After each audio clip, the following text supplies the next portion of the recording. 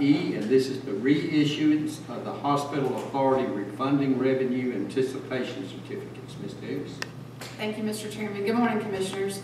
The Commission approved the refunding revenue anticipation certificates issued by the Hospital Authority in 2019, and now they're planning to lease additional hospital facilities financed or refinanced by the 2019 certificates.